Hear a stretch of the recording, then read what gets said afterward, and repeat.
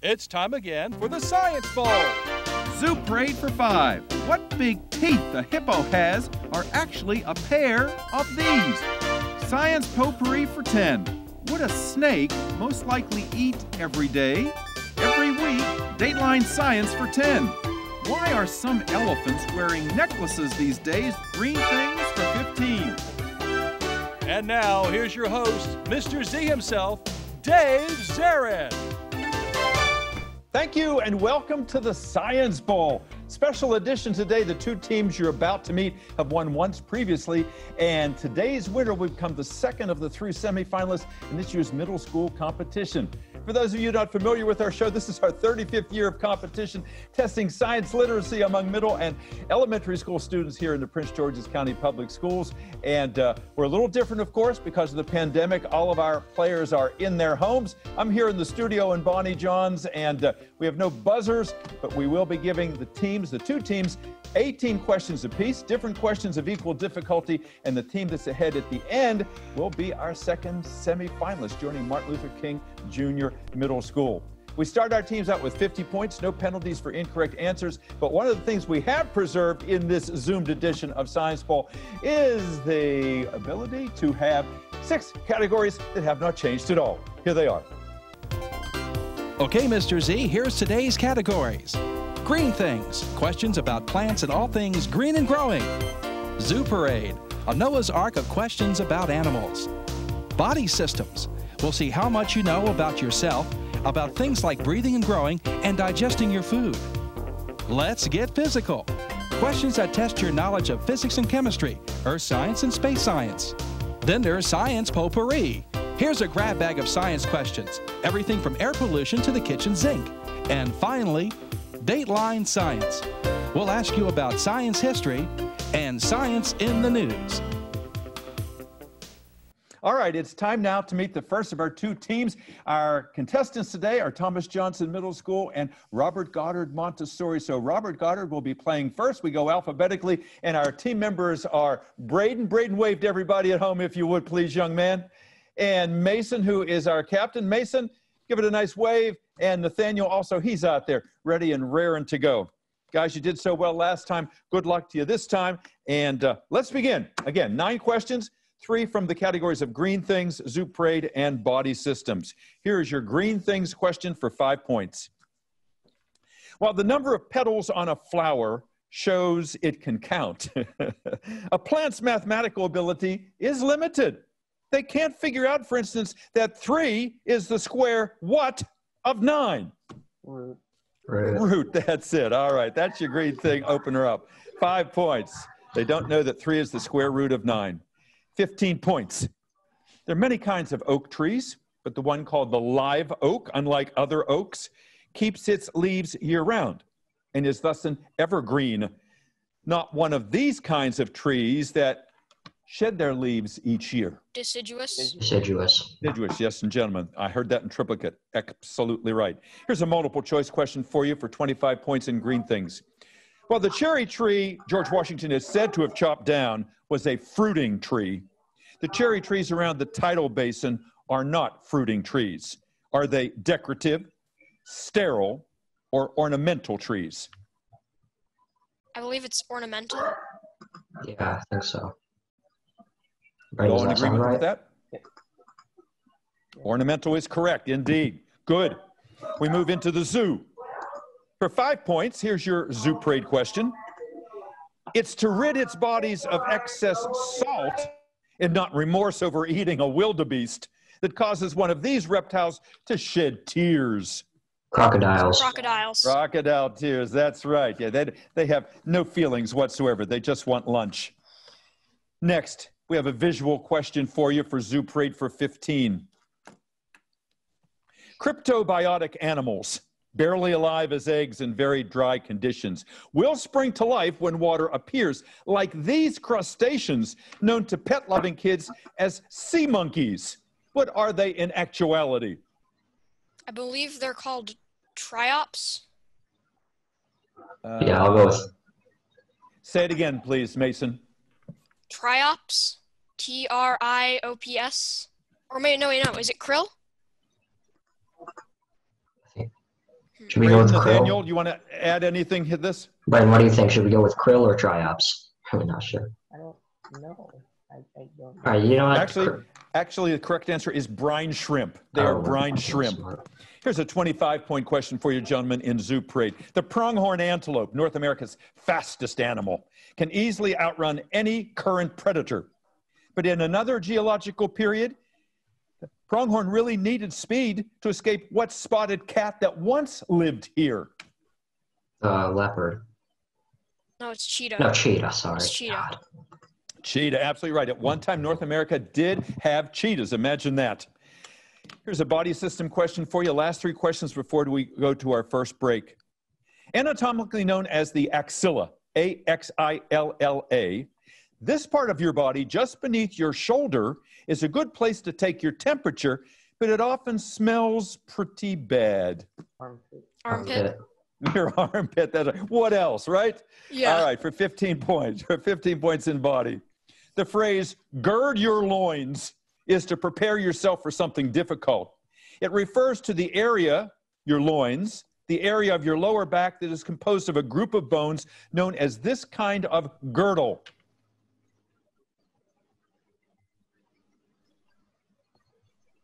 That would be the pelvic girdle, sometimes just known as the pelvis, the ilium, the ischium, and the pubis bones.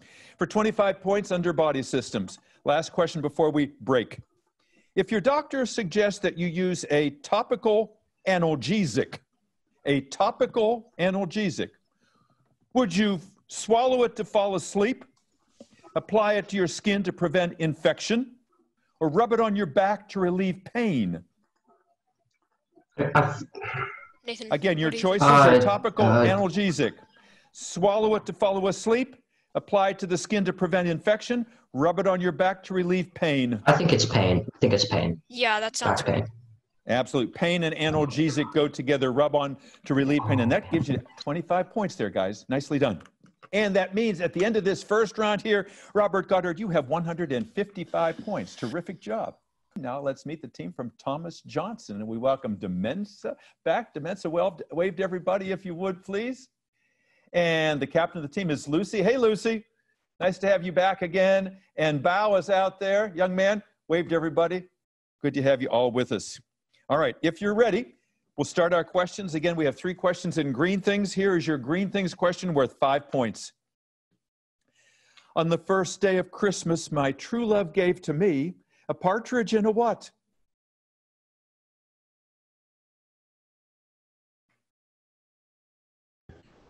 Make sure you're unmuted there. Lucy, I see you moving your lips, but I don't hear you. Unmute yourselves. Again, on the first day of Christmas, my true love gave to me a partridge in a what? A pear tree. Yeah, pear tree. I was worried about you guys. I thought, have they never heard Christmas carols? All right, we go on. 15 points. The 390-year-old white pine tree that survived the bombing of Hiroshima in World War II is now at what Washington, D.C. park that is a showcase for trees? It is known as the National what?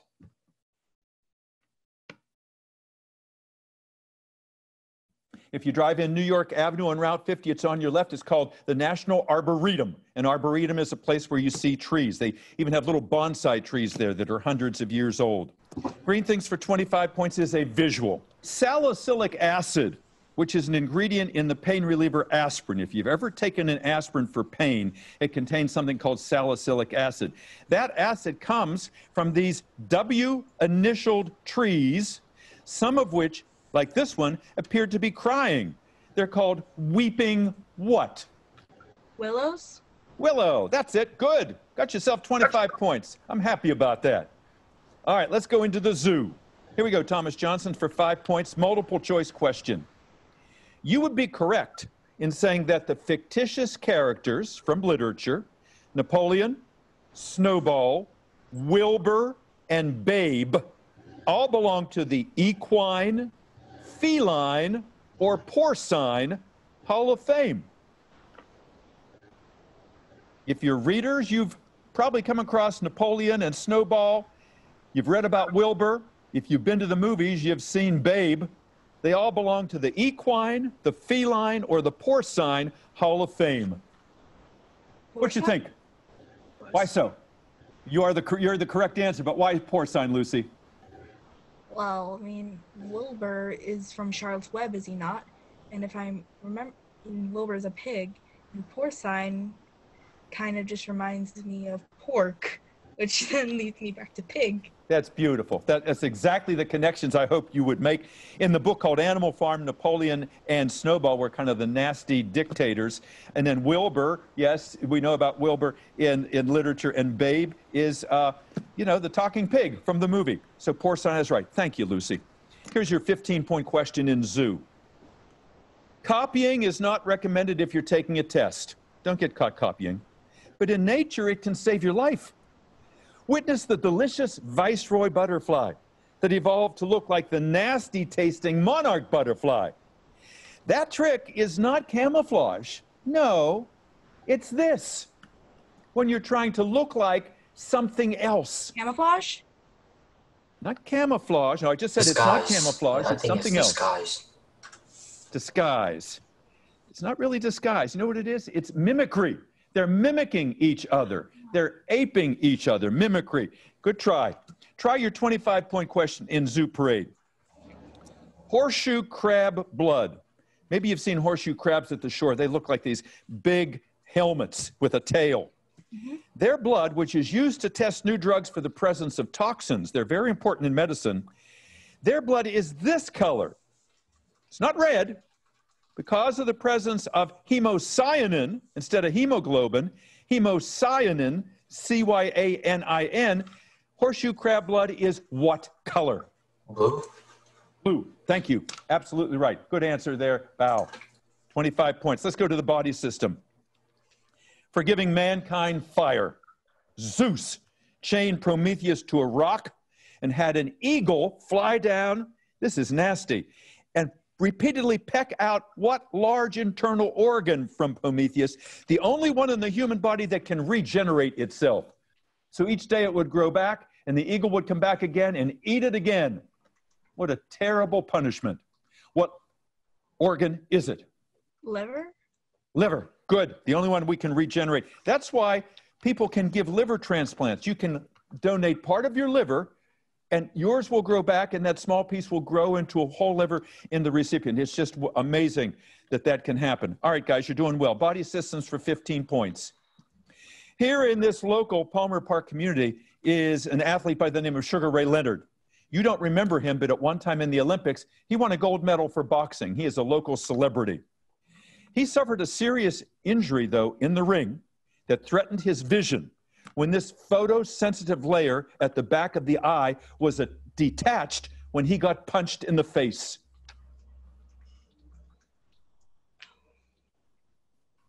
Could it be the retina? Thank you, Dementia. It is indeed the retina. A detached retina is very, very serious, can lead to permanent blindness. Good answer. All right, last question for you before we take our break. This large muscle that is much prized by singers can, if hit hard enough, cause the wind to be knocked out of you. And if someone is doing the Heimlich maneuver because food is stuck in your throat, they put their fists around your abdomen and pull on this muscle.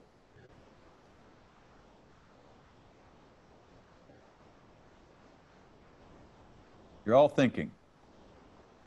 Come on, guys, you know this one.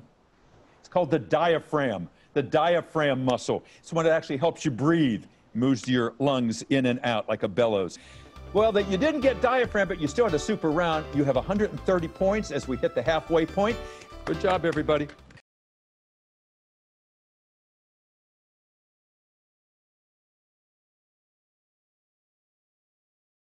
Welcome back, everyone. You know, if you've been watching our show this year, and we've only had a few shows, and over the past couple of years, you would have met these three outstanding gentlemen.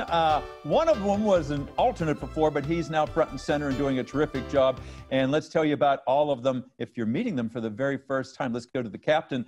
And Mason, I always like to ask what you like best about your schools. And you told me something very nice last time. Tell people at home what it is about Robert Goddard that you especially like, that makes it different? Yeah, I like that we get to have more like time with the teachers where we can talk to them one-on-one instead of just having to like be in the middle of class. So if there's something that you're like embarrassed about, then you can talk to the teacher alone instead of having to do it in front of the whole class. Boy, that's so important. And, and teachers are real people too. And, you discover that after a while that they're not just up there to get you to understand what photosynthesis is or solve a quadratic equation. They're there to help you with all the many problems that come along with growing up in life. And that's what they're there for. They're great mentors and they're great listeners. You told me before you wanted to be a chef and that you like to make burgers. Yeah, Let me I ask you, do you bake at all? I do some baking, but I'm not as good as baking as I am at other kinds of cooking. Yeah, so as a professional chef, can you see yourself doing something like Emerald in one of those TV shows where you cook for people? Maybe. Yeah, pretty lucrative stuff too. You got to get good because it's, as someone told me once, a chef told me once, Mason, you eat with your eyes. Yeah. So if something doesn't look good, you're just not going to eat it. It tastes good. All right, you're playing the super game here today. Before I leave you, could you tell me, please, the name of your wonderful coach? Mr. Prey. Mr. Prey is out there, and she is so proud of you guys. And Miss Womack is the principal of your school there, and I think you had a couple alternates, yes, Ella and Grayson. Ella and Grayson, right? Yeah. All right, we'll bring them out in just a few moments' time. All right, let's talk to your teammates there. Let's go to Braden. Braden, when we talked last time, you were telling me that you aspire to be an engineer because you're good with your hands and you're good with figures and all. Tell me, have you put some things together? When did you first get an inkling that, hey, I'm pretty good at mechanical things? Well, I have built a couple things before, a couple odd things that I just threw together from parts I'd laying around the house. But my dad and I used to take apart old electronics and stuff, and we never did anything with them. But one time I decided to play around with the pieces we got and managed to make something. Absolutely right. Yes, and you're kind of like, what is it, MacGyver, who can throw things together and make things work. You can improvise things. Tell me about, I like those shirts there, the rockets, in tribute to Robert Goddard, the father of modern rocketry. What do you like to do in your spare time? Quite a few things. Of course, I like to play video games. I'm part of a baseball team, which is fun. It lets me get outside and get exercise, and I also play piano and violin. Wow, you're doing everything. What position do you play on the baseball team? Outfield, mainly. Outfield, very good. You're playing a good game here, young man. Keep it up. Let's talk to Nathaniel. Nathaniel, I have to ask you, you're just whip smart. I know you told me last time how this distance learning really fits your game because you don't have to get on a bus every day. The stress is much reduced. How do you come by all your science knowledge? Because you're very knowledgeable. I mostly just pick it up from videos on YouTube, occasionally browsing the news so I keep up to date. Absolutely, yes. That's the thing about the internet. You're never finished with it. It's always there. It's always evolving and changing, and there's no excuse really for not being aware. It's almost a surfeit of information. There's almost too much out there. And what did you tell me that you want to do when you get older? I want to be a graphic designer or 3D modeler, maybe an architect or engineer. Yeah, we were talking about that last time. You'd be a good one. You have a lot of discipline. All right, gentlemen, let's get back into our game. I have 9 more questions for you from Let's Get Physical, Science, Potpourri, and Dateline. Currently, you have 155 points. Let's see if you can add to that tally.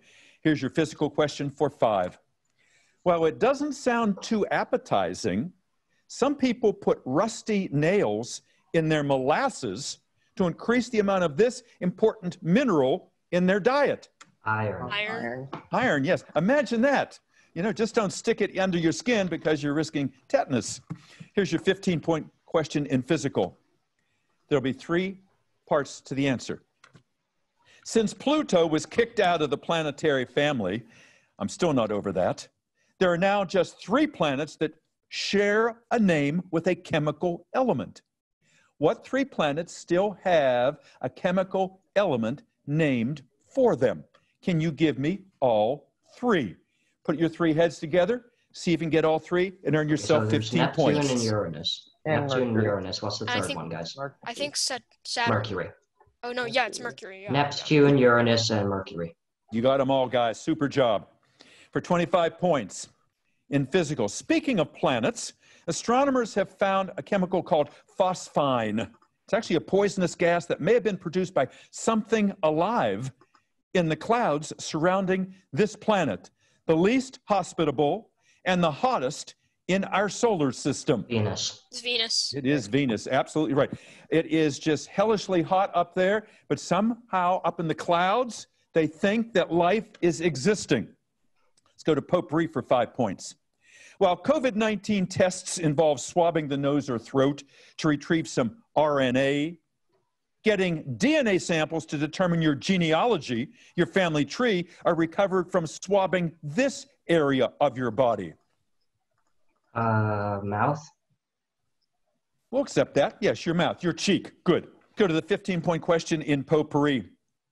Brugger's disease, it's spelled B-R-U-E-G-E-R''S. Brugger's disease, almost always caused by smoking, restricts blood flow to the extremities and often results in fingers and toes having to be surgically removed. Awful. That surgical procedure of removing fingers and toes is known as this. Amputation. Amputation is correct, yes. Here's a visual question for you for 25 points in potpourri. That crows can, like this one in Aesop's fable, drop pebbles into a pitcher to get the water at the bottom to rise to the top, shows an understanding of the physics of water what? A D initial term, D as in David. An understanding of the physics of water what? Displacement. Displacement is what I heard from Braden, and that is absolutely correct. Our engineer came through. 25 points. All right, guys, 3 more questions for you in Dateline for 5 points. Who would ever have thought this most famous American epidemiologist would become a rock star during the COVID crisis? Is it Dr. Fauci? I don't know. It is Dr. Fauci, absolutely right. Yeah, they have bobblehead dolls now of him. You know, so he is a rock star. There's songs about him.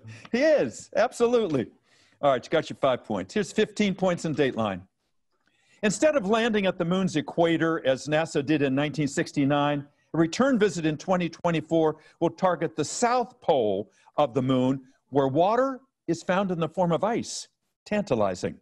That water can make life possible, but also the hydrogen and the oxygen in the water can be used to make this so that future space exploration is possible. Oxygen. Oxygen. It's not a multiple choice. The hydrogen and oxygen in water can be used to make this so that future space exploration is possible. Fuel. Fuel is correct, yes. Liquid oxygen and liquid hydrogen. Perfect. Last question for you for 25 points in Dateline. It was in 1932 that Ernest Rutherford discovered that a proton splitting a lithium atom could release a tremendous amount of energy through this process. Atomic fission. You got that right for 25 points. Perfect. Terrific round there for Robert Goddard. And with that answer with the fission, guys, you go to 290 points. That's your final tally for the game. Tremendous work. And before we ask any questions, the final questions of Thomas Johnson, let's tell you a little bit about each of these young players here. All terrific students, all have prepared so well for today's game. That's why they won their first game, and they're here today competing for a chance to be a semifinalist. Let's find out about the captain, and that would be Lucy. Lucy, I love how you parsed that answer about the pig and the porcine and Wilbur. That's what Science Bowl is all about. It's like STEAM, you know, science, technology, engineering, arts, and math. You put them all together. You're a poster child for STEAM. Tell us a little bit about yourself, Lucy. You're welcome. Tell me who your coach is. Our coach is Miss Yavez. Yes, and she is wonderful. She wasn't able to join us this morning, and she was so concerned, and she emailed me right away. She said, tell me what happened. And I know she's very proud of you guys. Who's the principal at your school? Mr. Owens. Mr. Owens, indeed. I'm sure he is equally proud of you. And did you have any alternates on your team, Lucy? Yes, we did. Darwin. Darwin, and he will be out in just a few months. Darwin is often the answer to our science questions here, Charles Darwin and evolution. You were sharing with me earlier some of the things that you like to do in your spare time. Would you tell us again? Some of the things I like to do in my spare time is probably listen to music, go outside, read a book maybe, and just, I don't know, hang around, mosey around.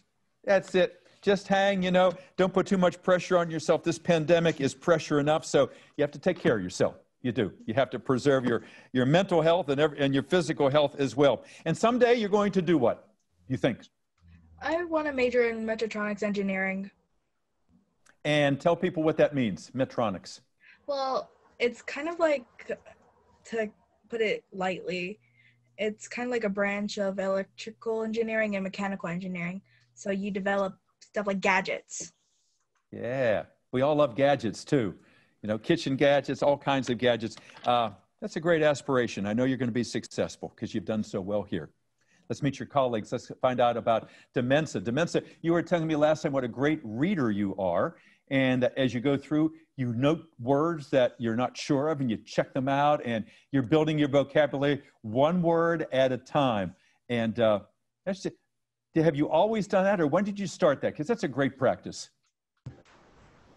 Well, I started doing that ever since I came to the United States. I wouldn't exactly understand most of the stuff, the English stuff, so I would try to write down some words that I don't understand and then try to do some research later and write down the definitions so I can remember later. Can I ask where you're from and what your native language is? Huh? Where did you say you were from? Oh, Ivory Coast. Ivory Coast. Côte d'Ivoire? So yes. You speak French? Yeah. Yeah, so and learning English, I know I tried to learn French. I went the other way. I was very unsuccessful. I used to live in Africa. I lived in Kenya on the other coast, former British colonies. So I learned to speak Swahili, which is the lingua franca there. But it's difficult. You're doing a masterful job here. Tell me what you hope to do someday. I hope to major in information technology one day. Yeah, that was at the suggestion of your father. I remember you telling me. He wants to position you for the best possible job. He wants you to be successful in life. I know you will be. And young man Bao is with us, young man who comes to us from Vietnam originally. And when you came here, how was your command of English, Bao? It was kind of okay, and I was able to say basic words, not too complicated words. I had a hard time communicating with other people. And there's nothing like immersion. It's like if you can't swim, if someone throws you into deep water, somehow you learn to move and save yourself. And when you can't speak a language, sometimes if you're totally immersed in it, you gradually pick it up. But here I am using a lot of big words in these science questions, and I'm glad you're indulging me, and you're doing a great job figuring out what it is I'm asking. What do you hope to do someday, young man? To become an informatic technology. That's wonderful. And what do you do in your spare time? In my spare time, I play with my friends and sometimes go on YouTube and just learn how to code. Yeah, it's absolutely right. That's what you have to do. All right. It's always nice to find out a little bit about each of our players. You all have interesting backstories. You all have great futures, too. Let's get to the first three questions in your next category, and let's get physical. Here we go for 5 points. The only rock we human beings eat, the one we often use as a condiment when we sit down to dinner, has the formula NaCl. What is that substance? Sodium chloride. And we know it better as what? A salt. Salt, absolutely right. It's a condiment. It's considered a rock. It's also considered a mineral. It's the one we, thank you, Bao. For 15 points under Let's Get Physical. While Titan, Titan, is Saturn's largest moon, Neptune's largest, and the only solar system moon that orbits in the opposite direction of its planet's rotation, has what similar sounding name to Titan and was Ariel's father's name in Disney's movie The Little Mermaid. Triton? Triton, absolutely right. King Triton. Because he carried a Triton with 3 prongs. For 25 points, this is something that still amazes me. Physicists still can't completely explain why in a bowl of nuts, the biggest nuts, the Brazil nuts, always end up on top. Why doesn't gravity pull them down and raise the smaller ones up due to the... Why gravity doesn't pull them down and raise up the smaller ones may be due to these kinds of currents that we know cause heat to rise. What kind of currents do we call those that cause heat to rise? May also explain why those heavy nuts defy gravity. Electric current, alternating electric current?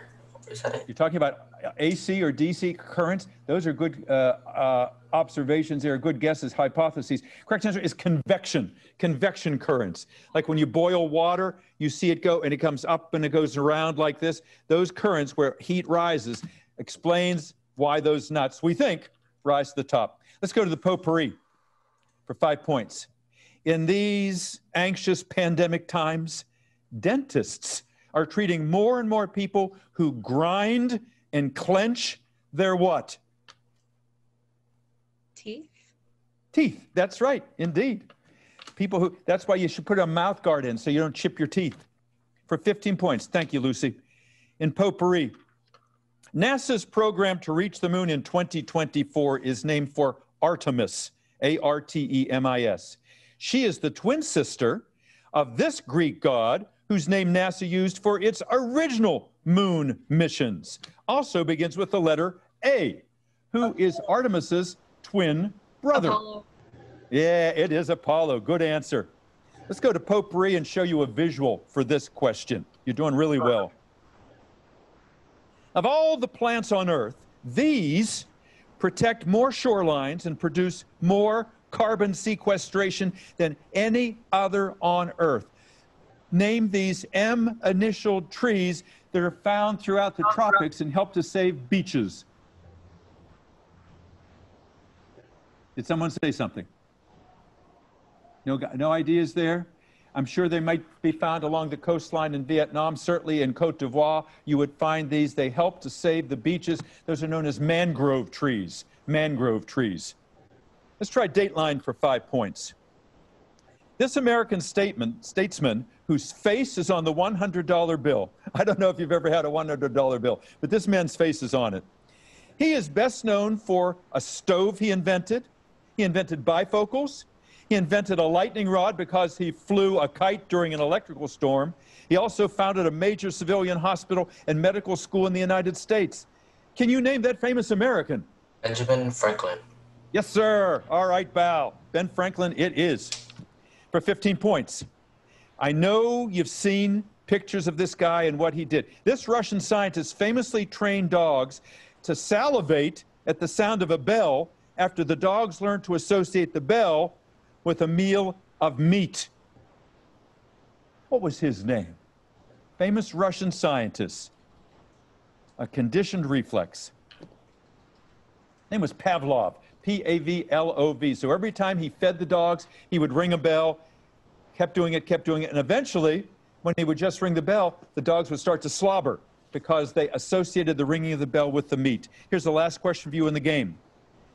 Dr. William Hewson, who you've never heard of before, who is known as the father of hematology, which is all about blood, he discovered that red blood cells are thinner at the center than they are at the edges.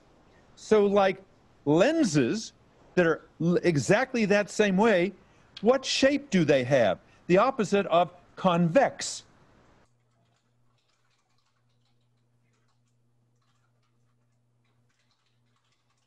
Inverted? Mensa, what are you saying? Invert? Invert? Invert, that's a good try. The opposite of convex. It sounds almost like it. It's called concave, where it's thinner in the center and thicker at the edges. All right, that is the end of the round for Thomas Johnson and TJ. That takes your final score to 175 points. You did well today. We will be back, everyone, to announce the winner. Yes, the second of our semifinalists in the middle school competition. Don't go away. And welcome back, everyone. Hope you enjoyed today's game. It was extraordinary. So many correct answers to what we consider very difficult questions, and these students did not let us down. They proved that they are as good as advertised. Experience made a difference, and the fact that they have played this game before showed And we're so proud of all of them.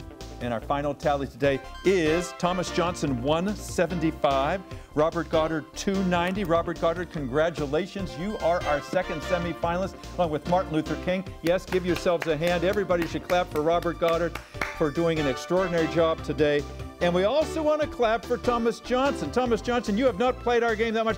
You came close today. You gave it your all, and you just did an exceptional job as well. And we have some alternates out there. Ella is here, and Grayson from Robert Goddard. Miss Dupre is here, the wonderful coach, the team of Robert Goddard. And they have the principal, Miss Womack, and the vice principal, Miss Compton, there from Robert Goddard. And I think we've got everybody there. And all I have to do is, what I want to say is, thank you all for doing this. You didn't have to. As I was saying earlier, it takes some courage to do this, to go in front and sit there in your room all by yourself and answer questions from someone who is using big words that many of you have never heard of. But you acquitted yourselves beautifully, and I'm proud of you, and I thank you. All right, everybody, let's say goodbye to the audience at home. Let's give them all a big wave. Goodbye, everybody. I'm Dave Zarin. We'll see you next time.